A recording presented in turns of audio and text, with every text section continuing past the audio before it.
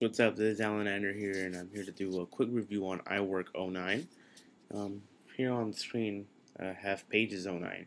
So you can see when you first launch it, it lets you choose a variety of templates, which is anything from envelopes to forms to resumes to reports. So here's one here. I might want to do a research paper most often, so I'll go ahead and choose it here. So, I think one of the new features in iWork 09 was the ability to, I have no idea actually. Well, actually, there's one, it's up here. It's called iWork.com. So I'll give this a report, maybe in physics, and fill some information here and put my instructions, name, and things like that.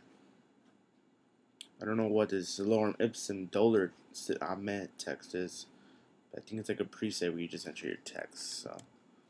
So I know a good feature from the whole iWork suite is iWork.com. So when you click it, it actually opens mail, and you can actually send it to other people. So I'll send it to a backup email I have here.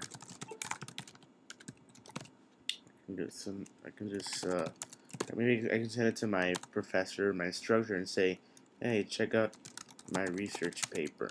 See what you think. And I can also allow the person who sees it to leave comments and to also download the document for my teacher if he wants to grade it, etc. So I click on share here. So it's going to generate the document, and it's going to upload it directly to iWork.com. And I'm not going to get a link to it, but the person who is getting the mail will. It says your document cannot be viewed on iWork.com, and the document will expire in 120 days. So view the document here, and you can see how iWork document's already there. So I need to log in. Apparently, I think it needs my information. I don't know if I need my @Gmail. Okay, just enter that real quick, and the password. Wow, it doesn't want to work. Okay, let's see. I wonder why. Either I have it on another Apple ID or not. Okay, it's weird. Let me try it again.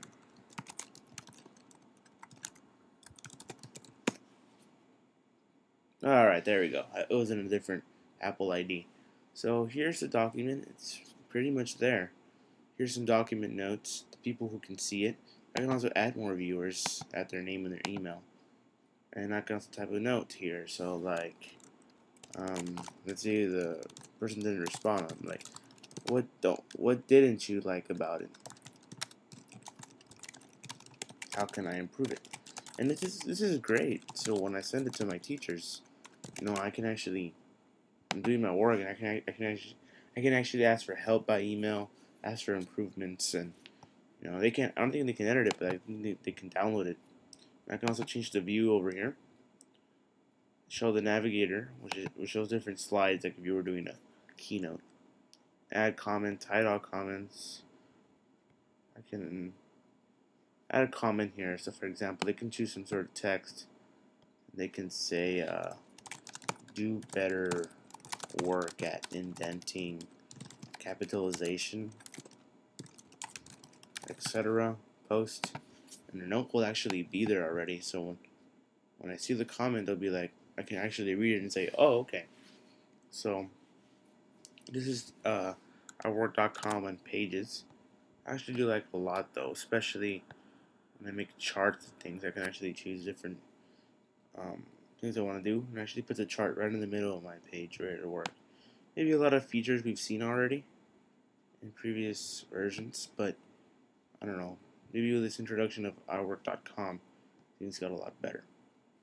Maybe I should skip pages and numbers and go straight to Keynote, because there's actually a cool feature I want to show you in Keynote. Let me just launch it here. And that's because on my iPhone, I do have a program called the Keynote Remote. So here's Keynote, and I'm going to go ahead and open a slide.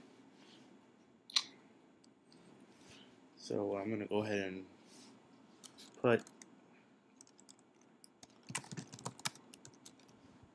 Keynote 09, testing the remote from my iPhone.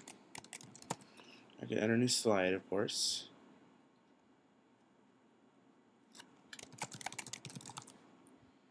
For example,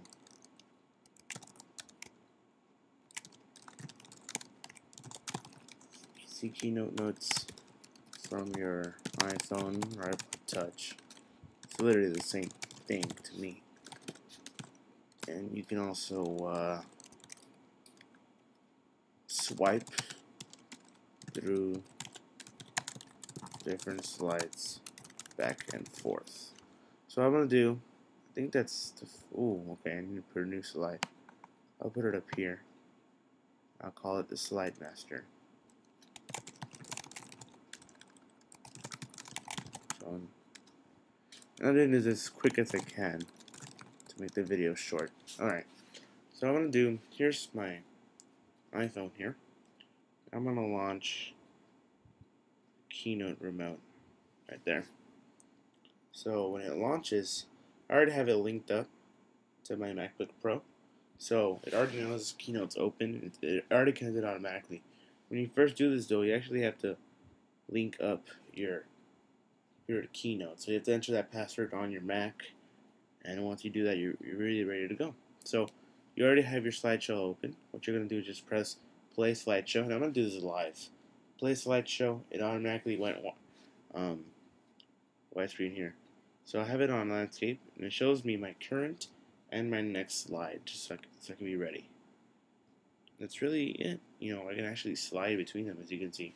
Left, right, left, right. And I didn't really put any notes in any of the slides, so you can't see that little theme paper in the bottom which shows you everything. So after you finish sliding your last slide, you go back to your OS 10. So that's Keynote. And of course, you can also publish this on iWork.com if you want.